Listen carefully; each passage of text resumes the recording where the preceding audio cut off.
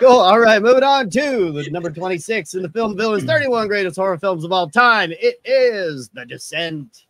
Again, should be higher. Yeah, Definitely higher. it was in your top 10, Dave, I think.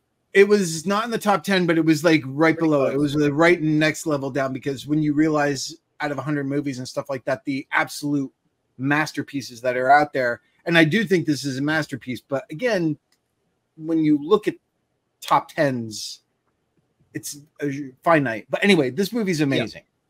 Absolutely incredible. One of the few that are on the list that is genuinely scary. And not even with the monster stuff. And most of the way through, I mean, almost the whole fucking movie is terrifying. And on top of it, you have the human drama, which is really powerful too. And they're all like strong. There's not like weak women in this movie, like there is a lot of times in horror films.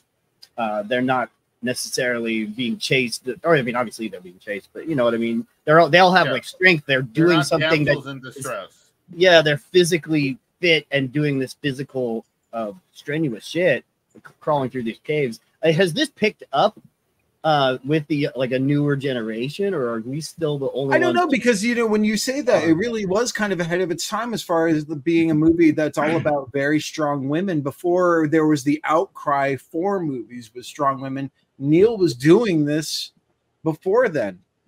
So I hope, and if you haven't seen it,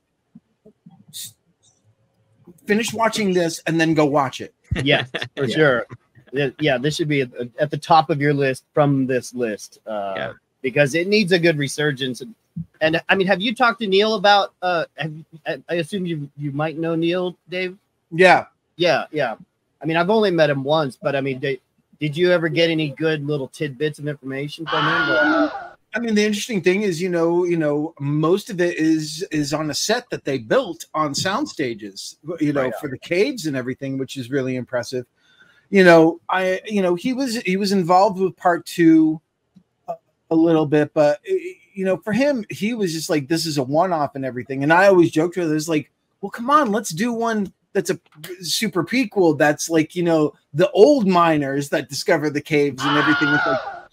But alas, but he's made a classic, and that's all that matters. He can leave it at that. I'm sure in his mind. Movie poster is phenomenal. And one of the best movie posters ever. And if you haven't seen his other movie, Dog Soldiers, check him out. If you don't know Neil Marshall, he also did some Game of Thrones episodes and a lot of TV and Doomsday. Doomsday. Great director.